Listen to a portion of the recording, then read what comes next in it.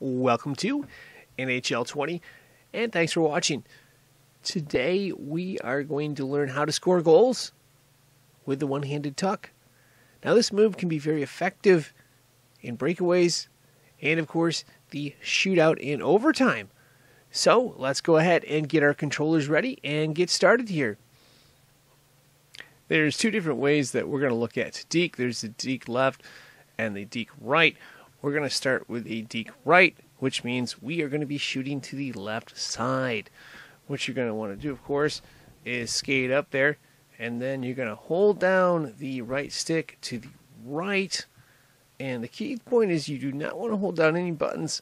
That includes the left stick. Don't want to be touching anything. Once you do that, of course, the next thing you're going to want to do is push both the left and right one buttons, that's L1, R1, at the same time. If you get your timing down, you're going to get a nice shot to the left like we do here for a nice one-handed tuck goal. Another way you can do it, of course, is to shoot to the right, and to do that, what you're going to do, of course, is deke to the left. And what we're going to do, of course, is we're going to take the right analog stick right there, and we're going to hold it down to the left, okay? And again, don't touch any other buttons at all. And then the next thing you're going to want to do, of course, is take the L1 and R1 buttons and push them both at the same time. Again, timing is critical. You may have to practice this a little bit. Here we get a nice goal, but again, the big thing about being successful at this is to get your timing down. It takes practice, practice, practice.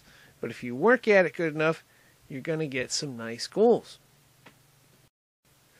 And just remember again that the key to being successful at this is to practice, practice, practice.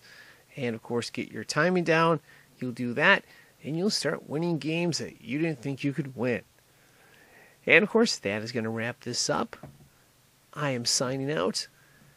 Thank you for watching, and good luck.